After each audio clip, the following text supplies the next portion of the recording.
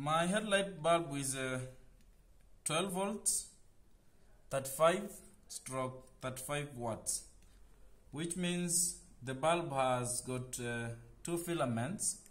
So one filament is 35 watts and the other filament is also 35 watts.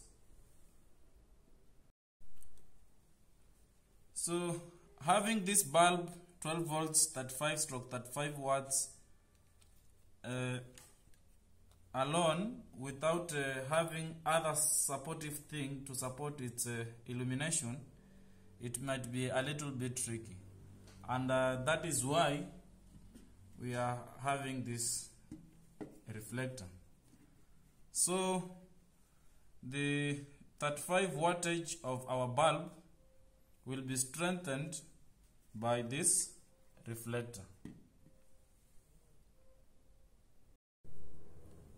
So the working principle of our bulb and our reflector here is quite simple. That is reflection. Reflection is the bouncing back of light.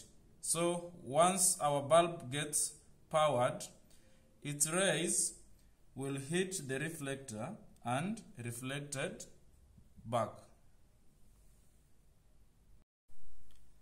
Now, how do we achieve a high and low beam while using a bulb which is having the same wattage? Because the low beam is 35 watts and the high beam is also 35 watts. So differentiating between high and low beam depends on this structure which you are seeing here inside.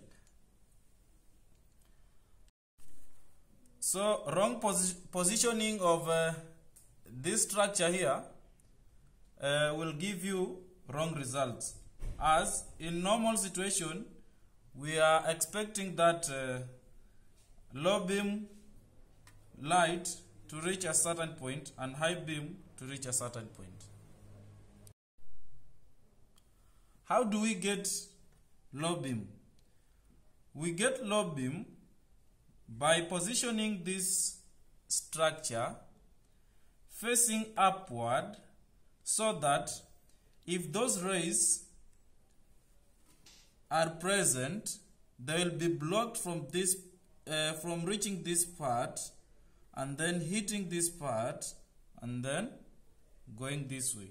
So in that way you will be having your low beam. Then high beam, the other filament, while inactive, as you can see, it is not being blocked by any obstacle. So your rays will be hitting the whole of your reflector and then reflected back fully.